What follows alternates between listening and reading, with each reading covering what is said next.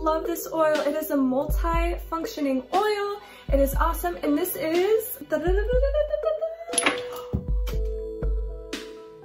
Hi guys! In today's video, we are going to be discussing different oils that help stimulate hair regrowth. I am a New York State licensed esthetician that now has a fresh pair of bald lids because, yes, I relapsed the other night.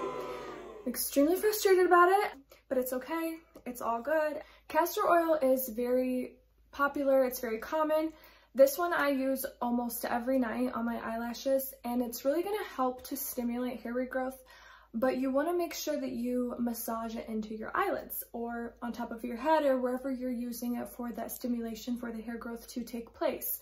If you have a hard time using your fingertips, because we have sensory tips on the end of our fingers, and sometimes that can be triggers for you to pull your hair out, I would suggest putting a rag over your fingers and then massaging it in, or what I do is I use the back of my knuckles, and you can massage it in like that too, or on your eyebrows or wherever it is on your face that you need to massage it in. It's extremely important whenever you apply an oil to the area where you want to regrow your hair to massage it and to do it for at least 5 to 10 minutes. It doesn't have to be consistent, but to do it at least for that time period.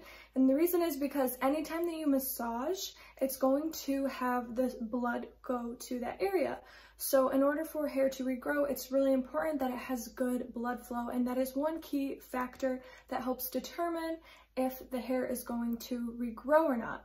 So that definitely gives it a little boost. So make sure that you do that. Now, if you're doing it on your head, you can literally just take your hands and you can just massage your scalp. But if you have a hard time because of your fingertips and you don't want to trigger yourself, depending on how sensitive your condition is, you can put a rag over your hand. You can put gloves over your hand. They have like latex gloves. They have latex-free gloves that you can use.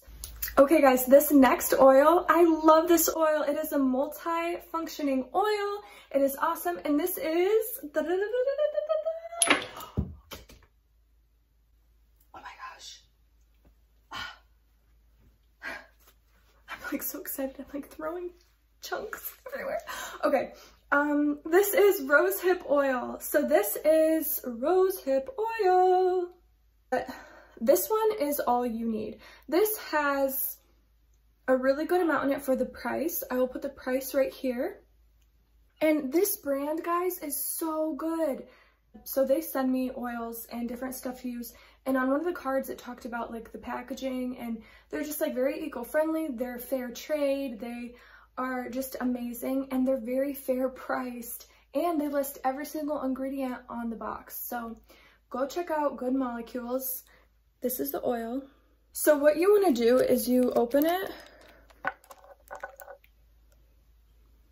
You can put it on your fingertips or on your knuckles. You put it on the back of your knuckles, and you can just go like this. This next one is carrot oil. Carrot oil is very good. I will list some of the benefits of it right here.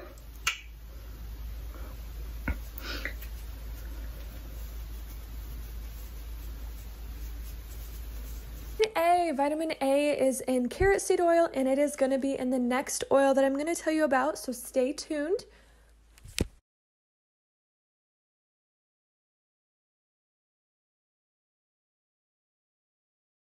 The B vitamins are extremely important, specifically biotin.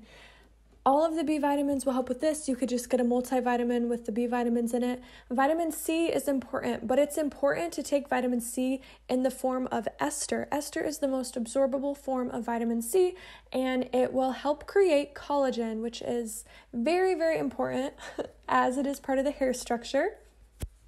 Vitamin D is next. If you live anywhere upstate like I do in New York, we are all deficient in vitamin D. Vitamin D also helps create new hair follicles, which is an essential part of growing your hair back if you have trichotillomania or dermatillomania, okay?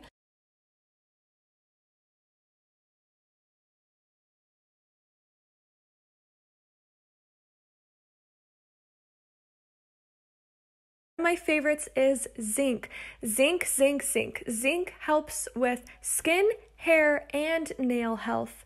Zinc is so important. The most absorbable form of zinc is actually called zinc orotate, okay? And I recommend for hair health and skin health that you take 20 milligrams to 50 milligrams a day. Protein. Protein is another good one. If you don't have enough protein, your hair will have a hard time structurizing and growing back.